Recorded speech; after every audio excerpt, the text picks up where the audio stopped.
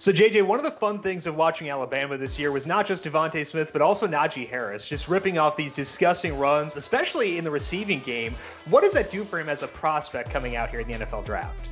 Yeah, he's an older prospect. He just turned 23 years old, but he really can do it all. You mentioned that he's a great receiver, and I think a lot of people view him a certain way because of his strength and because of his size, that he's just a bruiser. But he had the 6th best reception share in this class when looking at best season numbers. So he's a do-it-all workhorse, and given that size profile where he weighs around that 230 pound mark, I think an appropriate comparison for Najee Harris is Steven Jackson. And by the way, Steven Jackson finished his NFL career with 8 1,000-yard rushing seasons. So I think that Najee Harris is the RB1 in this class.